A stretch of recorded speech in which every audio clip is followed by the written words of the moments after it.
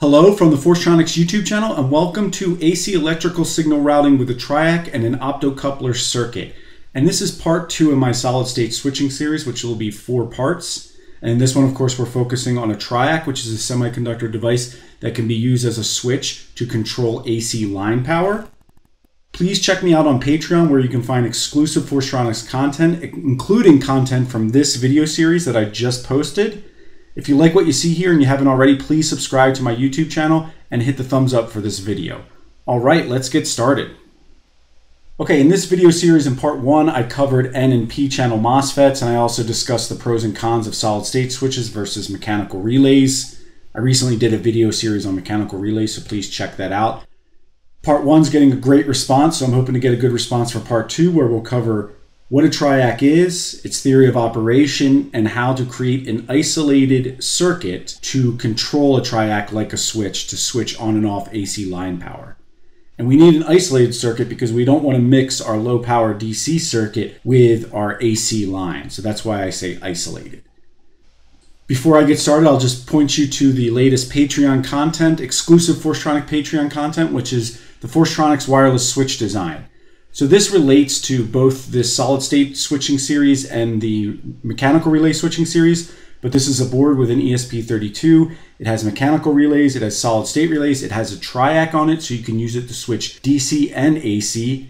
And since it has an ESP32, you can control it wirelessly. I have a video on Patreon to give an overview of this design, plus all the design files, all the schematics, and also some example code on using Arduino IoT Cloud to control this board. So please check that out on Patreon. Okay, TRIACs come from the Thyristor family. And the main Thyristor out there is the silicone controlled rectifier, or SCR. And I'm showing an SCR off to the right, the schematic symbol. And all an SCR is essentially a solid state switch, so it fits well into this series. But it's a diode that you can turn on and off. So it has an anode and a cathode just like a diode, and it allows current to flow in one direction, just like a diode. But unlike a diode, the gate turns it on and off. So if there's no proper signal applied to the gate, it acts like an open switch. If there is a signal applied to the gate, then you could have a positive voltage causing current flow from the anode to the cathode. So it's similar to a MOSFET that we talked about in the last series, but it can't amplify signals like a MOSFET can. Also, SCRs are typically targeted at higher power applications. And in lower applications, you don't see them too often, and people just typically use MOSFETs. So that's why I didn't choose to cover them in detail for this series. But I wanted to give you that background on SCRs because to build a TRIAC, you essentially use 2 SCRs in parallel in opposite directions. So a TRIAC is an acronym, and this TRIAC stands for Triode AC Switch. And if you look at the schematic symbol to the right, it's essentially 2 SCRs in parallel, but the diode that makes up the SCRs is facing different directions. That way, if it's properly biased, you can actually get current flowing in both directions. So just like the SCR, it has a gate, it has 3 pins. And notice it doesn't label them anode and cathode, right? Because the diodes are facing in opposite directions. So by properly biasing the gate, you can actually get current flowing in both directions. Now, if you want to learn more about SCRs and TRIACs, there's a great website out there, Electronics Tutorials, and I'll provide a link to that in the video description. Okay, so here's a simple circuit with a TRIAC configured as a switch to control current flowing to a load, and I'm labeling this as an AC load. So let's pretend our AC source is AC line power, whether it's 60 Hertz or 50 Hertz. But to turn on the TRIAC so it acts like a closed switch, I need to provide the proper gate bias. But the gate bias changes whether the voltage is positive or negative. So for instance, if I provided a positive gate bias based on the TRIAC's data sheet and I turned on my AC source, I would only get a half cycle of the AC voltage, the positive half cycle. The negative part of the source would be blocked. It would act like an open switch. So in that case, you're only getting current flowing in one direction. In turn, if I applied a negative voltage to the gate, I would only get the negative part of the AC waveform to pass. When I say pass, act like a closed switch, and it would act like an open switch to the positive part. that's not too helpful unless I'm trying to use it as a rectifier, that's not too helpful for a design where you're trying to switch on and off an AC source. To switch the full waveform of the AC signal, we actually have to have a gate waveform that goes positive and negative based on the datasheet of the TRIAC, and it has to be in phase with our AC source signal to turn it on and off, I shouldn't say off, to turn it on positive and turn it on negative at the right times, or else we will not get the full AC waveform and current flowing in two directions. So if you think about that problem I just said, that's hard to overcome with just a microcontroller. We could always create a positive and negative going square wave with a microcontroller, but we have to make sure it's in phase with the AC signal, which can be tricky. Another thing you could think of, though, is what if you used a resistor divider network to reduce the voltage of the AC waveform, but have the whole AC waveform and connect it to the gate and to the low side? In that case, you use the AC source waveform to bias the gate properly to allow the main power AC waveform to flow in this circuit. I hope that makes sense. But that's one way to create a gate signal that will turn the TRIAC on positive and on negative at the right time to pass the full AC waveform. So that brings us into our optocoupler driver, the MOC3041.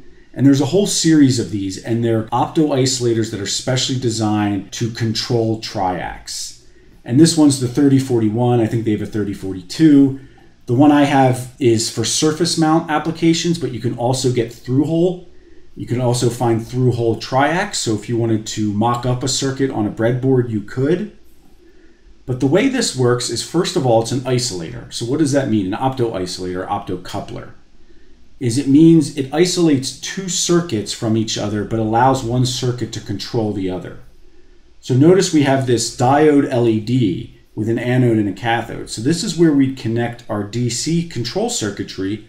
We'd send current through this LED, and the light from this LED inside the IC turns on the other section of the IC without having to have an electrical connection. So that's how they're referred to as an optocoupler, because they allow you to do circuit control with no connection. And that's good for this application because we don't want to mix our AC signals with our low power DC. The other part of this, though, is we have this zero crossing circuit. So our TRIAC circuit is going to connect to pin 6 and pin 4. And I'll show you exactly how to configure that on the next slide.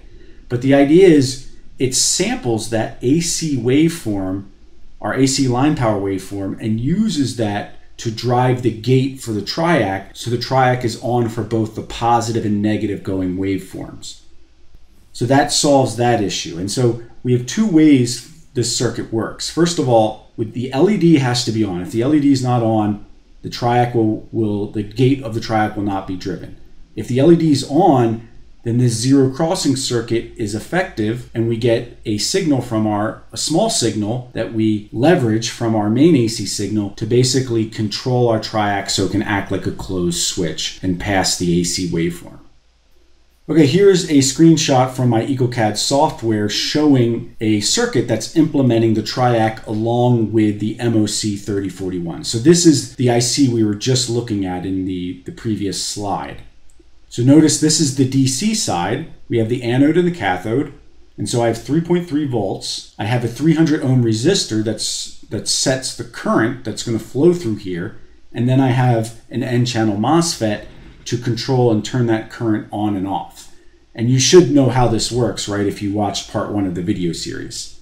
This TRIAC label is because it connects to a pin on my ESP32, or any microcontroller could be, that turns this N-channel MOSFET on or off, or closed or open. So when a logic high is applied here, this acts like a short. We get current flowing through the internal LED that turns it on to ground. If this is low, this acts like an open, and there's no current flowing through that LED, so it does not light up. Now on the other side, this is where we have our TRIAC that we're controlling and driving. So over here we have the hot signal in, and when this is closed, then that signal flows to here. If it's open, and of course we get no current flow. Now R9 and R10, you might be saying, oh, that's sort of the divider network you were talking about. Yeah, that is. And where did I get these resistor values? The data sheet of the MOC3041 told me to use these values. So this circuit was pretty easy to implement because the data sheet for this IC told me a lot of what to use. So notice here, this is pin 6. This is where our AC signal gets sampled to help drive the gate so that the full AC waveform can pass through when the TRIAC is closed. The optocoupler recommended this resistor and capacitor if you're working with AC loads that are highly inductive. And the idea is this is probably helping keeping current and voltage in phase. But once again, I didn't calculate these values. The data sheet for the opto isolator did. And my implementation is for more of AC power line signals that are 110 and 120. But the data sheet also provides guidance if you're working with 240 volts, if you're in one of those countries in that part of the world. If you're working with 240 volts AC applications, then you would change R9 to 360 and R10 to 330. So let's look at a demo of our TRIAC circuit in action. Okay, here I have a video, and what I'm showing is a board that implements that exact TRIAC circuit I just showed you. In fact, this is the Forstronics wireless switch design that you can find on Patreon if you're interested in more information. So here, this black semiconductor is our TRIAC. This white package is the optocoupler. And you can see the N-channel MOSFETs right here. Here's some of our resistors for controlling the current flow through the internal LED. Then we have R9 and R10, which we just showed, for properly biasing the TRIAC. And you can see the gate control line right here. And what you're seeing in this wiring is I have the hot line of a AC light that has an Edison light bulb connected to the hot in and then hot out of the TRIAC. And then this other line is the neutral line of the AC circuit. So if I turn this on, we're going to zoom out. And for Patreon purposes, I have a fan also on the DC side, but we won't look at that in this video. Here's the light. So right now the light is on with an Edison light bulb, and I have configured an Arduino IoT dashboard. So this is Arduino's cloud control platform with code to control the different switches on the board. And one of them, the AC light control, is controlling the TRIAC. So when I have it on, it tells my ESP32 pin to be high, which sends current through the LED, which closes our TRIAC switch. When I turn this off, then there's going to be no current flowing through the LED and the optocoupler that will turn the TRIAC off or make it act like an open. So right now we saw the lights on. If I turn off the switch, we look up, oh, the light's off, right? So our TRIAC there, I turned it back on. And there we go. And so then I'm going to turn it off again. And there it is, it's off. Real easy to control, real easy circuit to implement to control AC lighting. And if you want to see the rest of this demo and the code, you can access it on Patreon. Okay, that's it for AC electrical signal routing with a TRIAC and an optocoupler circuit. Please come back for part 3 where we'll talk about using solid state relays and what they are and how to implement them. If you have any questions from this video, please use the comments section. And if you think I missed anything, please use the comments section as well. If you're interested in the exclusive content, please check it out on Patreon. Thank you for watching.